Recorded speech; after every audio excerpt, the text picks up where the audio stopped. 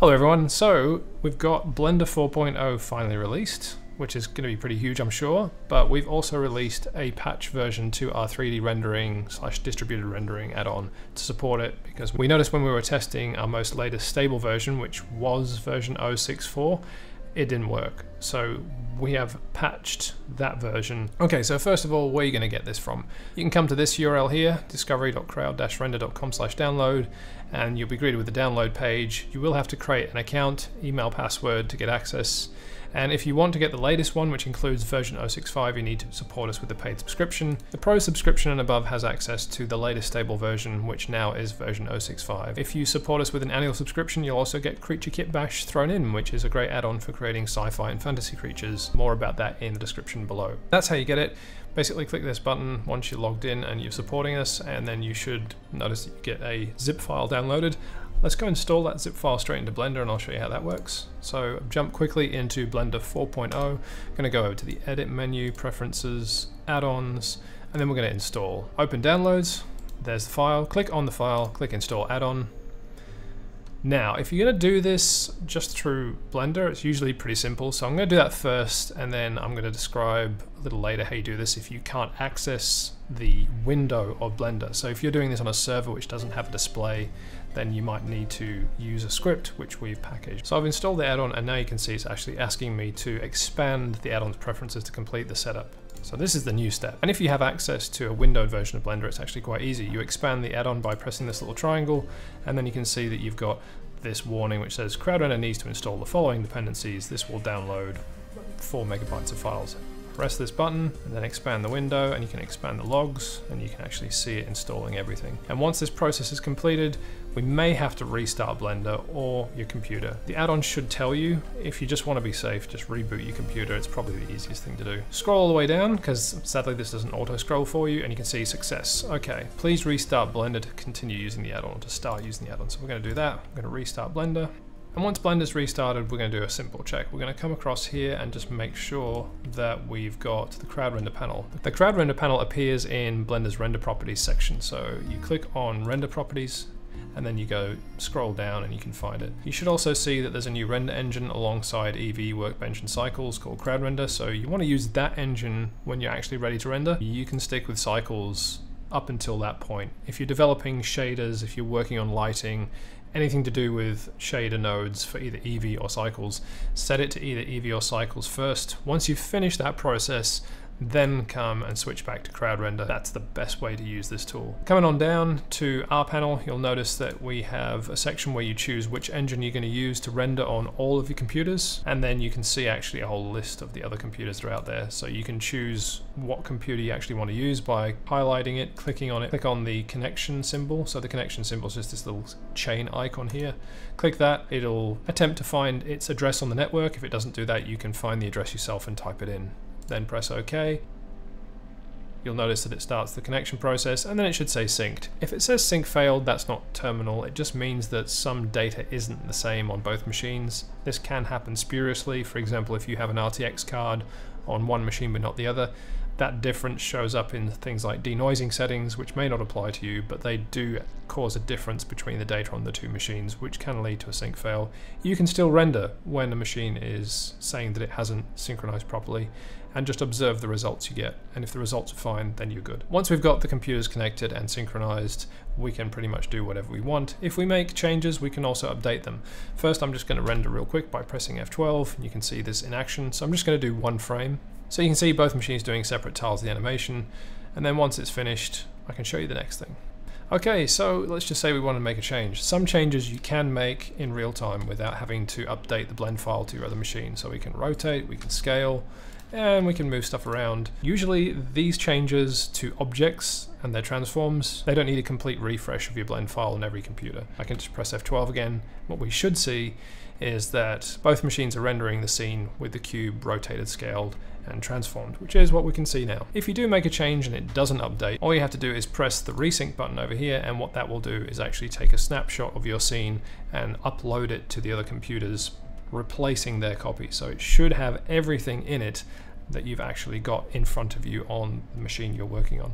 Some other things I can do, I can configure what devices I want to use. So I can click on this gear icon here, which will open some settings, and I can do some stuff like I can choose CUDA, I can deselect the CPU, and then I can go to another machine, make sure it's using CPU and not GPU, and I can do all kinds of combinations of the two, and I can render using a mixture of CPU, GPU, or set them all to use their GPUs and not to use their CPUs. By default, every machine will use its CPU and sometimes its GPU as well, so just make sure you check those settings before you start a render so that you're happy with what's actually going to happen. So I'm going to show you now a couple of the extra scripts that we've bundled. The first one is an easy way to start a headless server. And what I mean by that is you don't have to necessarily be running Blender in a window like this to be able to use that computer for rendering.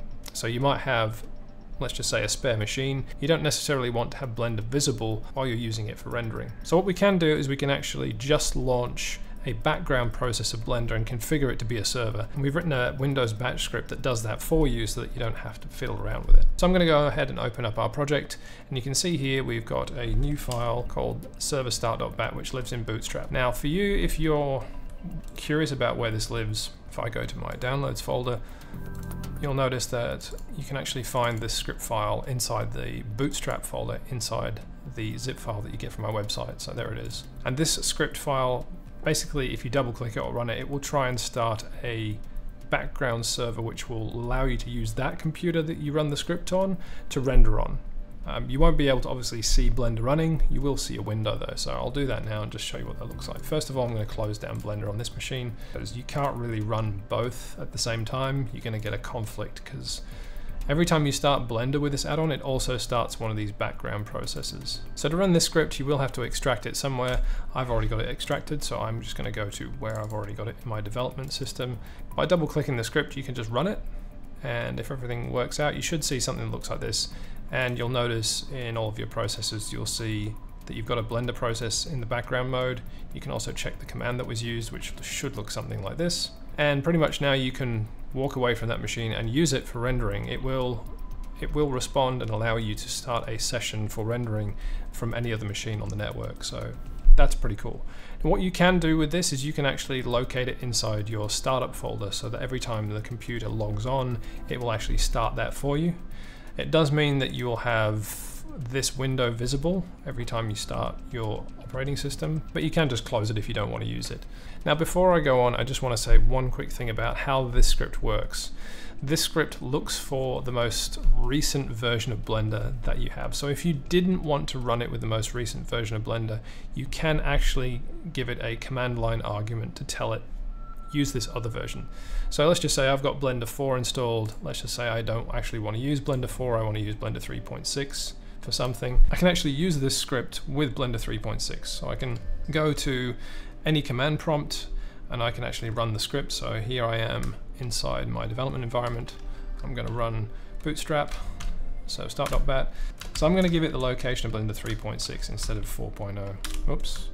Program files, Blender Foundation, Blender 3.6, pressing tab to cycle through all the different versions, Blender EXE. What I'm telling the script to do is use that particular version of Blender instead of the other one. And what we should notice is it starts Blender 3.6 now, and if everything works out, we get pretty much the same readout, and that means that now the version of Blender which is waiting to start a session for you is actually going to use Blender 3.6, not Blender 4.0. You'll notice if I run this script again, without any arguments at all, or if you just double click on it, it's going to use Blender 4 instead because that's the latest one I have installed. In case you're wondering how this script finds the latest version of Blender, I'm going to show you exactly how it works. So inside the script we use a command called where, and I'm going to execute that command inside a command prompt. Use command prompt, not PowerShell. PowerShell won't work. And you can see what it does is it goes and searches in programs file for an executable called Blender, and then it returns all the results, and our script just picks the last one. Now we've noticed, for example, if you're using something like Blender's Octane build, that comes last. So one of the reasons why you can override this script is because it may not always do the thing that you want it to, or you might not want to use the latest version that you've got installed.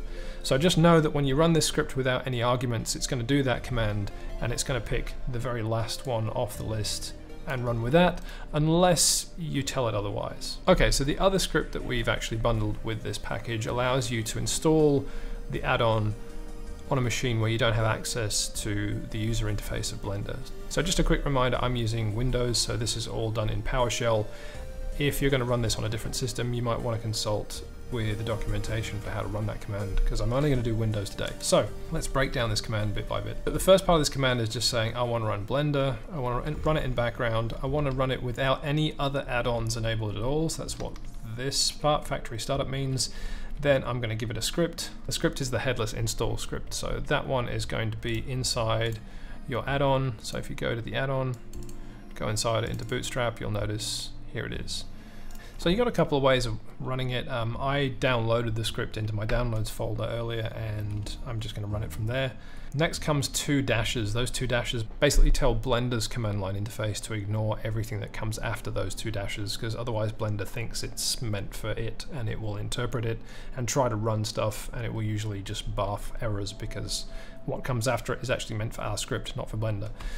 After that come the arguments for our script, which the first one and only one is file path, and that basically just tells our script, hey, this is where the add-on actually is that we're going to want you to install. So I'm going to go quickly through what this script actually does, the important bits.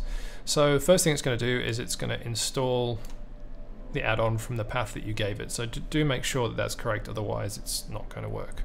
It needs to have the correct path to where the add-on zip file is. Next, it's going to enable it. It's going to save your user preferences. Then it's actually going to do the part which is really tricky without actually having Blender's interface. It's going to install those dependencies, which you saw me do earlier when it was nice and easy because I could use Blender's interface to do it. Then pretty much you're good to go.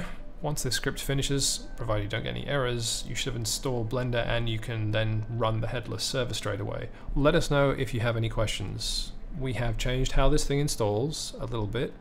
We've tried to help out with some extra scripts that make that a bit more bearable. If you have trouble, please do let us know about it, because we want to make this as pain-free as possible. Generally, most people who have Blender installed on a system with a user interface will have no issues with this, but if you do have a problem that we haven't anticipated, it's really, really great if you can get in touch with us as soon as you can, because that way we can actually look at fixing it.